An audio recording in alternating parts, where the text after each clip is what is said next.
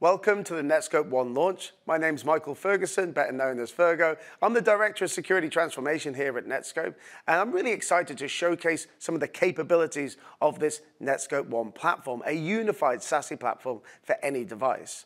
And what this allows us to do is to manage our work days in the way that we want to. So for myself, I like to start the day at the gym, and that doesn't mean that I'm not going to get emails whilst I'm at the gym. So I need to be able to access my phone and make sure that I can do my job. And that means having a Netskope client that is sitting on every single device, whether it's laptops, desktops, but also smartphones, Android, iOS, or even Chromebooks. So everything is going to be covered and connected.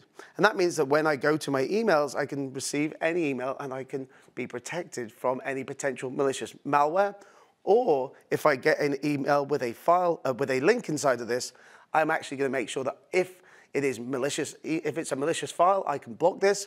But maybe if it's an uncategorized or newly registered URL, what I can do is put that through the remote browser isolation environment. So as I click on this, it opens up in the browser.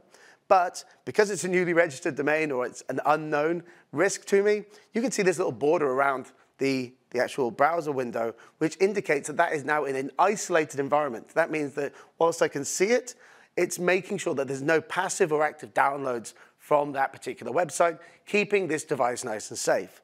Now, another key feature that I'd want is to be able to connect to any of my private applications. So there are still some applications that are sitting inside of data centers, whether they're ours or in the public cloud, and I need to be able to access them. So you can see here that URL is a private application. It's a private IP address. But that doesn't mean I don't need to sometimes be able to access this and download certain files and view what's happening inside of here, and I can see an actual file. Then I might want to take this and share that file up to a social media application. But because all of this traffic is being sent from this device through that Netskope unified client to the Netskope cloud, I can have a single policy structure that says, should that type of data be allowed to move to a certain type of social application or a certain type of application? So I can see here that that's not allowed. I can't take this confidential file to a social media app, keeping me safe and keeping this information safe. Okay, and another thing I'd want to do is see with this file, I want to be able to upload that to a cloud storage application. So what I can do is I can click on this, select the Google Drive icon, and I can actually select a personal instance of that application. As I try to upload this, we can see that this is blocked. This is prevented from being uploaded to the wrong place. Now, if I take this and move this to my corporate Netskope instance, you can see immediately that it's actually allowed, and I can move that file to the right location. So it's making sure that we are moving the files and the information from any device to the right destinations based on the policy structure inside of your Netskope One tenant. I think that's enough at the gym. I'm going to go back to the office now. We'll pick up later. To showcase how the Netskope One's able to provide you with ultimate visibility and protection, I'm going to now look at my corporate laptop and how it has, again, that Netskope client that is able to steer any website, cloud application, private application through to the Netskope cloud. But in the same way I was able to look at the different instances on my phone, the Netskope's patented Zero Trust engine is able to look at the different activities that I'm doing in those applications as well. So if I go to one of these apps, let's go to my corporate Google Drive. What I'm going to do here is I'm going to right-click, and you can see here that there's a lot of options that are available of what I might want to do for inside of this application. That means that I can maybe delete, edit, create. They're all different activities inside this application. Netskope Zero Trust Engine has the ability to look at over 100 different activities in these various applications. And it has the ability to provide hyper-context, which means if I try to share this file to a Netskope user, this is absolutely fine. If I try to share this now to a Gmail user, you'll notice the pop-up that comes up and educates me that I'm not able to share these files to a non-corporate or non-Netskope user. That's using that Netskope Zero Trust engine to really demonstrate this. Now, the next thing I might want to do is go, well, maybe I don't want to use the corporate Google Drive. Maybe I want to use an application that I've been familiar with that I use at home. Let's say in this case, it could be WeTransfer, but there's plenty of PDF converters that are out there, or personal file sharing applications. Netskope's Cloud Confidence Index is a huge library of applications that is able to tell me which applications are of a higher risk. Now, I don't want to stop my users going to these applications because they might want to assess the use of future applications, Expensify or Canva. There's just a whole world of SaaS out there. But I would want to put in place some controls on what they could do inside of these applications. So in this case, I'm going to try and upload a file to a non-corporate application, an application that I deem as having a higher risk to me. And as I do this, you'll see that what happens is I get, again, a pop-up that says, hey, Fergo, this is an unsanctioned application, and perhaps we might want to use a more corporate or safer application, something that we've assessed. In this case, we're sending it back to the corporate Google Drive. So it's providing an education to our users so that they are completely covered regardless of what application they're using. Now, the next thing I might want to do is say, well, I still have my old trusty USB stick here. So maybe what I want to do is see if I can move that file over to a corporate, over to that USB stick.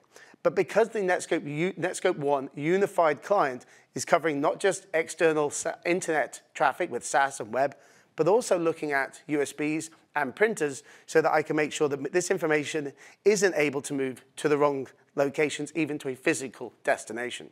Now, from that, I might go, okay, well, how about I try and, I don't need to move the physical file. I'm going to just take a quick screenshot of that file. So if I take this screenshot, what I can then try and do is see if I can just send the image. So most technologies will not be able to look at the text inside of the image or understand the context of what that image is. Netskope has a machine learning engine that has built classifiers specifically for this type of data. It covers things like NDAs, merger and acquisition documents, but also images like passports, driver's licenses, whiteboard images, and screenshots. So again, as I try to move this file, this screenshot file, I get a pop-up. That's because the machine learning engine detects that there's a screenshot, and then the OCR can look at the actual text in there and say, that's a screenshot of sensitive information, using those two things together, keeping our data nice and safe. Now, of course, I'm starting to get a bit frustrated now. So what I'm going to try and do is use a Tor web browser. This is a web proxy anonymizer, something that usually tries to bypass traditional types of web proxies.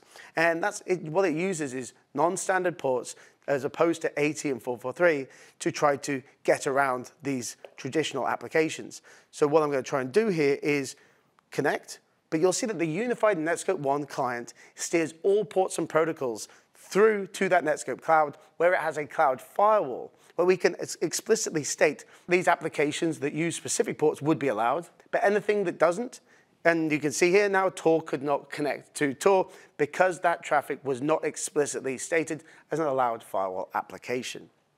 Now, what we want to do here is say, okay, well, there's other ways that we can move files to cloud applications. Some applications have a thick client. So inside of Slack, you can see it's an application that sits on my desktop, but it's still a cloud application. And Netskope doesn't really mind if it's through a browser or this thick client. It could be sync clients or thick clients that we're using to move our data or access our information. So as I try to connect to a corporate instance of Slack, using this application, I can move the file across, and you can see it's nice and successful. That's the corporate instance. But again, if I try and do this on a non-corporate instance, this time to some colleagues at a third party, I get exactly the same pop-up, making sure that it doesn't matter what device you're using, what applications you're using, Netskope is going to provide you with that ultimate visibility and protection in any location. Actually, what I can see here is a OneDrive link from a colleague, but unfortunately, just based on the time here, I'm going to have to try and take a look at this when I'm outside the office. So whilst I might now be in the airport lounge, my workday hasn't finished. So I want to continue to be protected in any location. So I'm now connecting to the airport lounge Wi-Fi, and the Netskope client has established that connection and is able to protect me regardless. So I remember I've got that third-party instance of Slack where I received a link from a colleague providing me access to a OneDrive account. I go, okay, I want to take a look at this. Netskope is aware that 50% of malware is now being delivered via trusted cloud applications, so it becomes really important that we are able to decrypt all of this traffic, where other vendors might want to bypass this because they feel that they might want better performance on those applications. With Netskope One and its new edge architecture, you're not getting a performance trade-off. So we can actually perform that TLS decryption on all these traffic, and as I click this link, you can see that that file is then being scanned with our static analysis, our heuristic file analysis, and our sandbox to ensure that that file is prevented from being downloaded to my machine. Now what I want to try and do is see if I can actually get that file that I was trying to exfiltrate from my phone, maybe move that to my corporate OneDrive account. And as I do this, actually, it says that I've got poor behavior. It's time to improve my behavior. What does that mean here? Well, Netskope One provides over 100 different user behavioral analytics policies that are applied against every single user in the organization, giving them a score out of 100. We look at different behaviors, whether it's insider threat, compromised credentials, to try to determine if that user's account can be trusted.